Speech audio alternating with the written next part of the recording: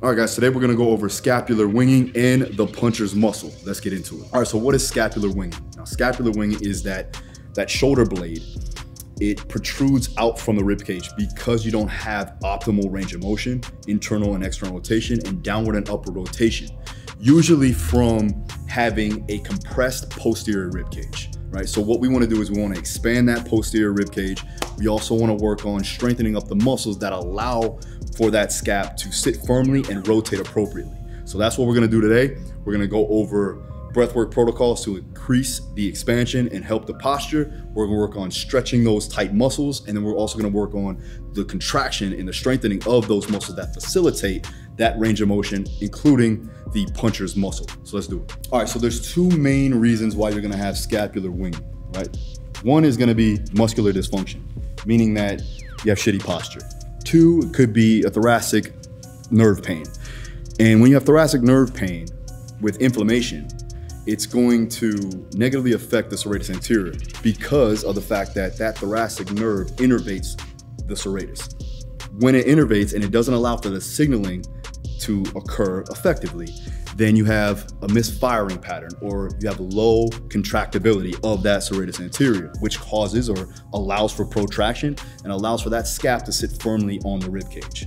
Another thing is that you have compression on the posterior rib cage, causing the scap to protrude out, right? So what we wanna do is we wanna increase expansion of the posterior ribs.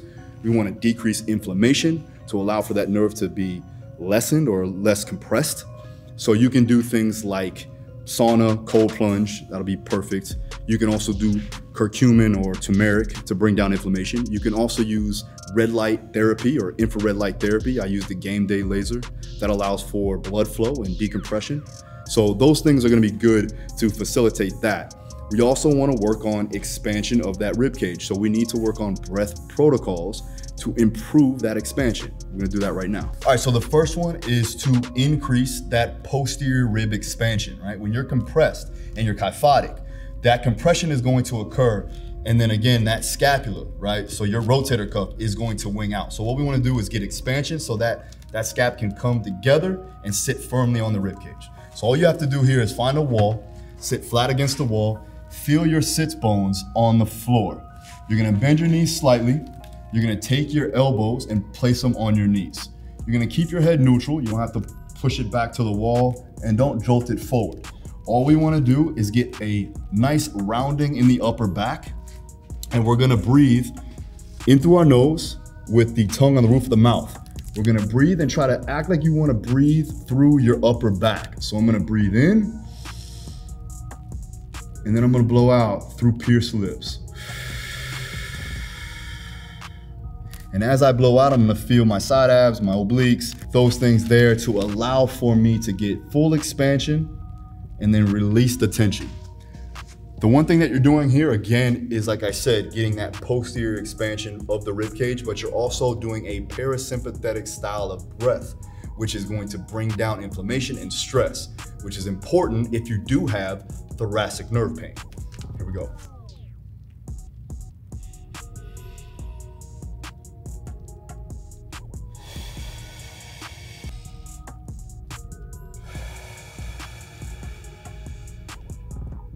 All right, so you wanna do about 3 to 5 breaths, about 2 sets through. And we'll move on to the next thing. Let's do it. All right, the next one we're gonna do is a lat stretch.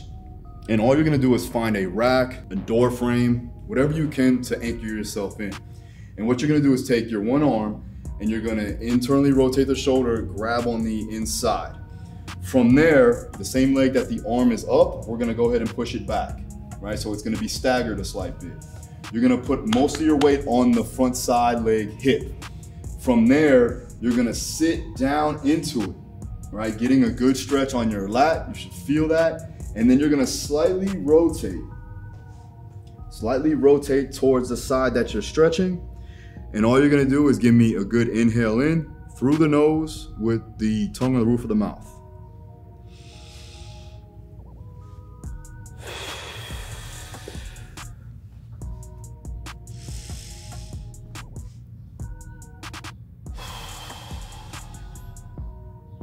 Okay, same thing, 3 to 5 breaths, around 2 sets through. All right, so another thing that's gonna be tight is gonna be your pec minor and your anterior delt. So what we're gonna do is we're gonna take our arm, again, place it on a door frame or a rack at the gym.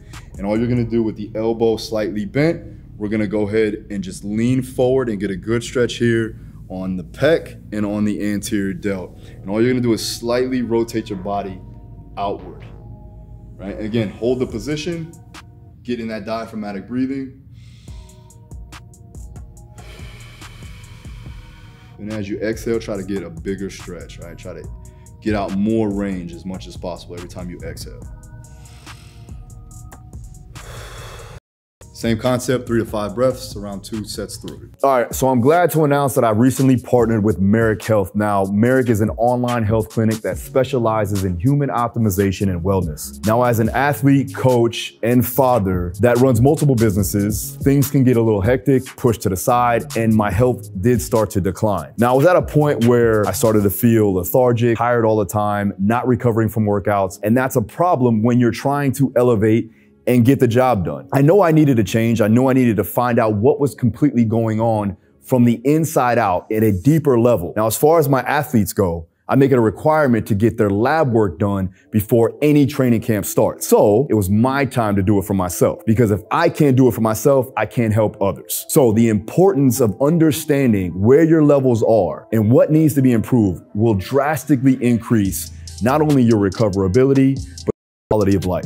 Now, I could have partnered with anyone, and trust me, they all came up, but I decided to go with Merrick because not only were they professional, but they were meticulous on their approach to getting the information necessary to me for a quality intervention that will provide me with better health overall. Now, truthfully, if you're feeling run down, experiencing brain fog like myself, having trouble sleeping at night, or just simply not recovering from your workouts, getting an in-depth understanding of your blood work is highly recommended. So you can now purchase your labs and a complete analysis review, which will provide you with a complete breakdown of all of your levels with a qualified code. Along with that, you'll get over-the-counter options and a potential prescription treatment recommendation. Just click the link in the description and use the discount code Daru at your checkout to save 10% on your first lab order.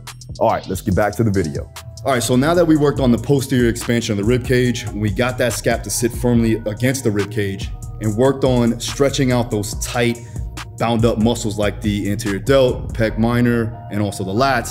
Now we can start to work on increasing the strength and the stability of the muscles that allow for protraction, upward and downward rotation of the scap. So the first one we're gonna do is a bottoms up kettlebell press in a hook lying position. The reason why we're gonna go hook lying and on the floor is because, one, we don't wanna get too far into extension and allow for that shoulder to dip forward. So the floor is gonna help with that. Another thing is that when you're in a hook lying position, it allows for that posture to be optimized. So you're not in a thoracic extension, right? We're not too far overly exposed. The ribs aren't flaring out. We wanna stack the rib cage over the pelvis to maintain that neutral spine position. All right, so let's do it. Kettlebell, you're gonna take a lighter kettlebell, find that wall that you were on before, and all you're gonna go into is a 90-90 position with your feet on the wall, right? And I want you to feel your low back on the floor the whole time, right? You're gonna take the kettlebell, we're gonna go, like I said, bottoms up position,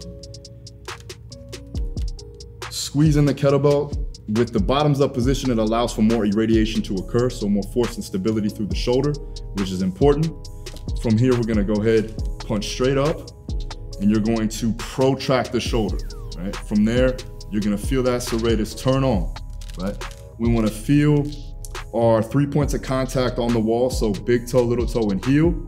From here, I'm gonna come down, nice and controlled, on a 3-second eccentric. Then we're gonna drive up 1 second, hold at the top for 3 seconds. 3, 2, 1, back down. Nice and controlled, drive it up. And then hold that position. Squeeze the kettlebell, bring it back down. 2, 1, drive it up. Full protraction without the back leaving the floor or the hips coming up. Back down, controlled, right? So, as far as sets and reps, somewhere around 6 to maybe even 8 repetitions. You can go as far as 12.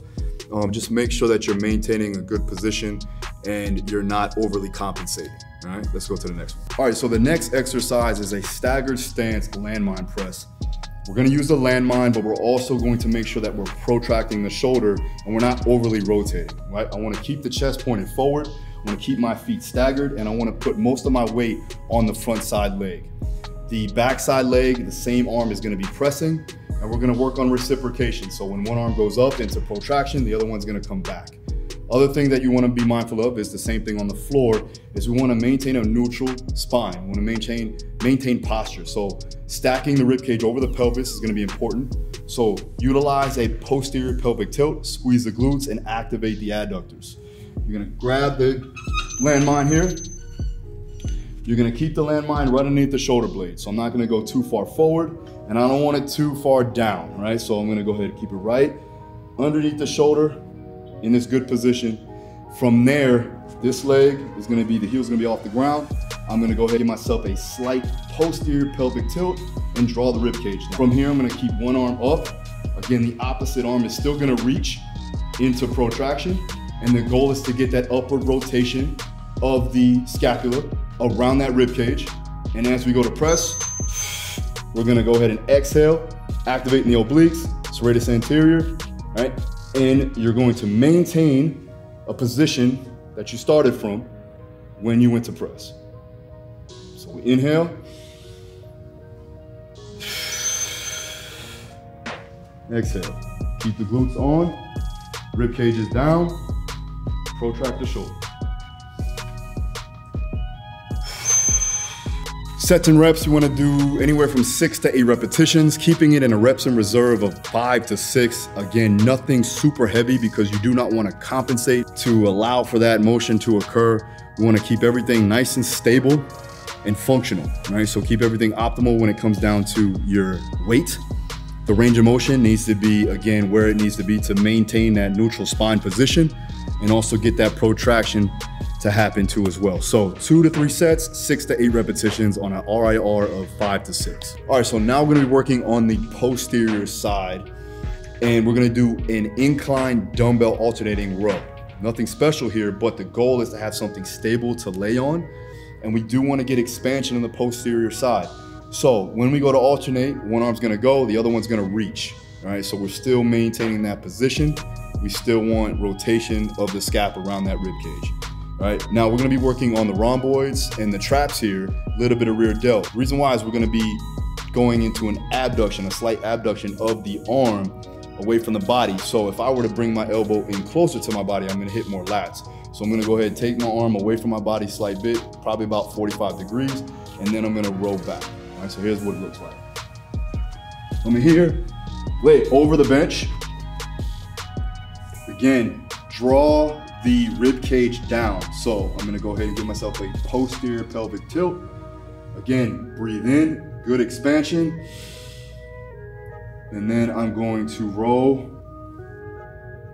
and then pull back. Other side.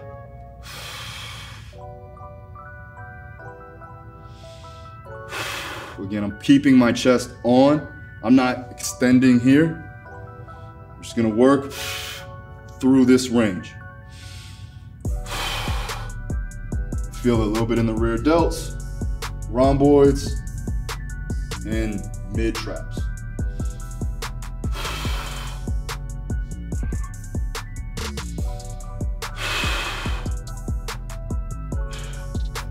You want to do anywhere from 2 to 3 sets, and again, 6 to 8 repetitions on each side. All right, so the next exercise is what we call a vertical band pull apart. And this is going to hit the long head of the tricep, which is gonna help with downward rotation of the scap. It's also gonna hit the rhomboids, the rear delts, the mid to low traps, and you're gonna also have to utilize your lats to maintain the position. You wanna get a mini band tied up to a rack or a door frame. The bands you can get from Elite FTS. The only reason why I say that is because I've been using their bands and have been using their bands for 20 plus years, and they've never done me wrong. So the band is from Elite FTS. And they don't pay me for that either. So we're gonna take the band. We're gonna go ahead and do like a straight arm lat pull down. Again, making sure that you maintain a neutral spine position. Draw the rib cage down, squeeze the glutes, and then hold the position there. So band is stretched out, the lats are engaged. I'm maintaining my spine position. I'm not overly extended. And then from there, I'm gonna pull the band apart to my hips. I'm gonna inhale, pull it apart. Don't let the band pull you back up. Still maintain your position. And as you go to press out, you're going to expand the band. Do it again.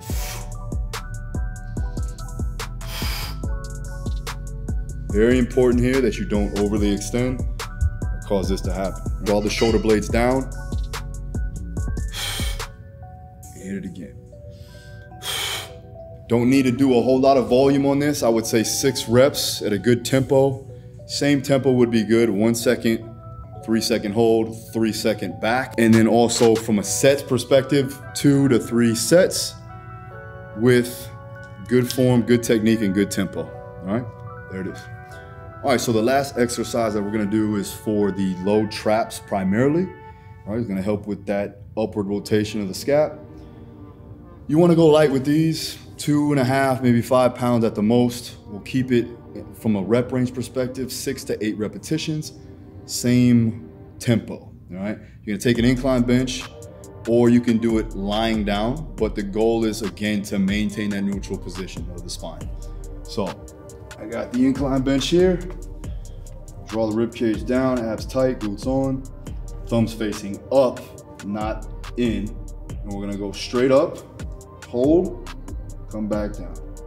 All right guys, so there you have it. If you have any dysfunction or you have problems or have that scapular winging effect happening, make sure that you follow these instructions or do these appropriately. Again, we wanna make sure that we're getting expansion of the posterior rib. We're bringing down inflammation. We're increasing range of motion in tight tissue that is causing kyphotic posture. Those 2 reasons, like I said, bad movement quality or muscle dysfunction, and then also thoracic nerve pain. If you're having pain in your neck, in your mid-back, obviously go see a clinician, a qualified PT, DPT. You can also work on decompression and anti-inflammatories like turmeric, curcumin, red light therapy, sauna sessions, cold plunge, and soft tissue work to alleviate that stress, to allow for that thing to relax and allow for the serratus to activate and help the scap actually rotate around the rib cage. Another thing is, again, work on contraction of the muscles, work on increasing the strength and the stability of the surrounding tissue. So the serratus anterior is gonna be one, but also anterior delts, long head of the tricep, rhomboids, mid and low traps, and a little bit of lat too as well. There you go. Hope you liked it. I know you guys, you wanted me to expand on a video or short that I did that went over the puncher's muscle, serratus anterior, that helps with the scapula rotating around the rib cage. So there you go. Hope you liked it. Comments down below. See you guys next time. Peace.